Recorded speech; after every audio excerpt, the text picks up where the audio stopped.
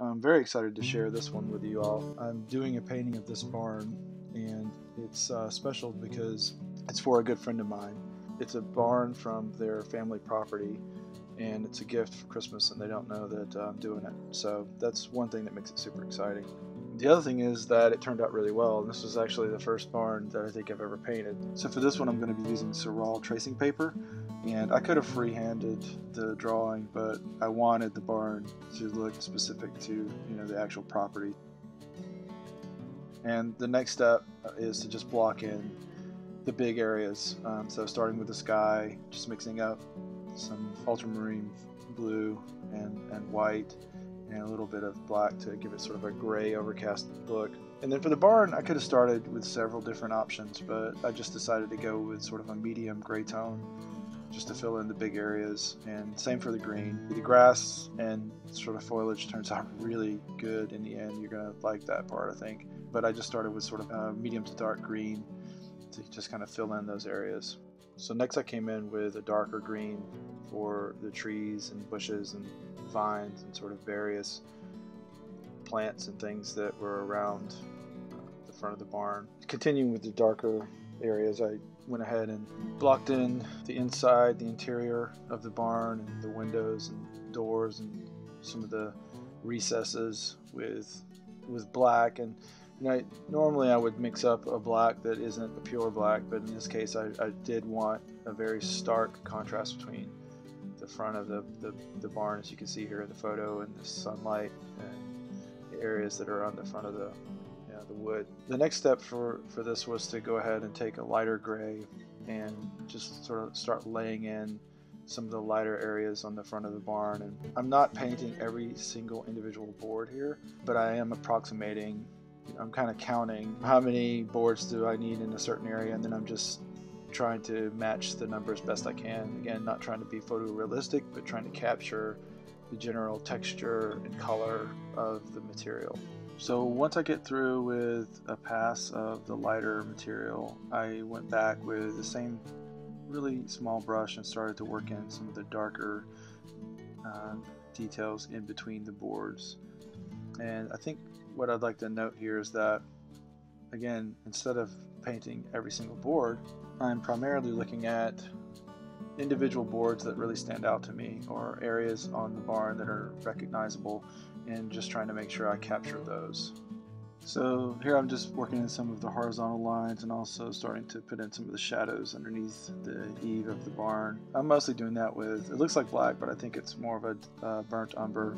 And I take that same color and again start to work in even more of the contrast between the boards. At this point I felt pretty good about where this was headed. I think if you can make it through the rest of this video, or even if you want to fast forward ahead, it really starts to come together near the end, and I just felt like at this point I started to get that sense that this might turn out pretty good. So I'm continually taking the original photo and comparing it to the painting just to see how close it is. Is it close enough? Does it look like the same place? And also just trying to match color as best I can. I don't think I did an amazing job on the color matching for this, but I did okay. So here I'm working in some bluish grays, which will be the background for the tin, and I'm spreading some of that across the entire barn just to kind of even out the effect. So before I start adding the rust color of the tin, I went in and divided up some more of the boards and added in some divisions between where the tin has rusted and where it hasn't. This was a super simple and easy effect to do, painting this rust color on top of this bluish tint behind it. And I continued to just essentially work this with several different brushes to try to mimic the texture as best I could. Again, I did not paint every single tiny bit of rust on here. It's just you use the brushes to effectively sort of fake what you're seeing, if that makes any sense at all. You just, with acrylic especially, you can just continue to work it until it looks good. This next little part is quick but satisfying. I really enjoyed adding the light shining through in what I assume is a hayloft. You could really tell the old boards were sort of rotted away, and there's gaps in between them, and that effect was really, fun and quick and easy to do. Here I'm just using a palette knife to try to add some fine straight lines to define the rooftop. And I'm cheating a little bit. I'm using white, and later I'll go back and add black and some other colors to create more of a shadow, but it just kind of creates this well-defined edge between the sky and the barn. Kind of mimics sunlight. Yeah, so once I worked around the entire roof and some more of the horizontal lines, I started to add in some washes. So this is a light green and some light almost magenta to try to really bring out the color of the wood. And then on top of that, I came back with almost pure white to really define the different slats and boards. And I think it really started to add depth and look pretty solid.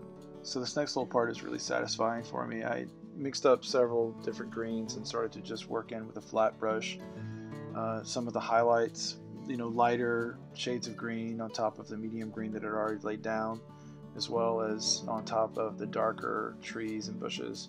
So you'll start to see I'm using this a broad painter's brush that's really gnarly. It's got very stiff bristles, and it just worked fantastic for adding in sort of leaves and little shadows and different highlights that were catching sun. As you can see here, I just went all over the place with that, as well as some smaller brushes, just back and forth, right? Dark colors, light colors, some yellows, some whites, just building up depth. Finally, I worked on the rainbow. Finally, I've been sitting here looking at this the whole time thinking about, okay, I got to deal with this rainbow. This I think I could have done better with, but it turned out okay. I think the clouds worked out really nice, and I actually painted those with my fingers, as you can see. I don't know why, it's just sometimes it feels like it's easier for me to make blurry, smudgy looking effects with my fingers than it is with a brush. Now, I want these videos to be helpful to anyone who's trying to learn art or wants to try something new for the first time, and it's hard for me sometimes to know exactly what would be the most useful tips or tricks or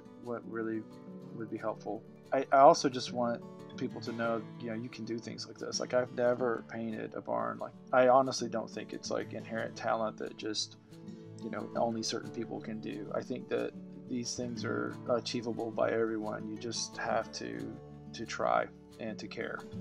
The first time might not turn out so hot, but I guarantee you the more you work on things like this, the better you can get at it. So it may be hard to see, but for this last little bit here, all I'm doing is going back with a tiny little brush and alternating between some darker and lighter colors and just adding tiny little highlights and details, just things that continue to push it forward and make it feel like the image has more depth.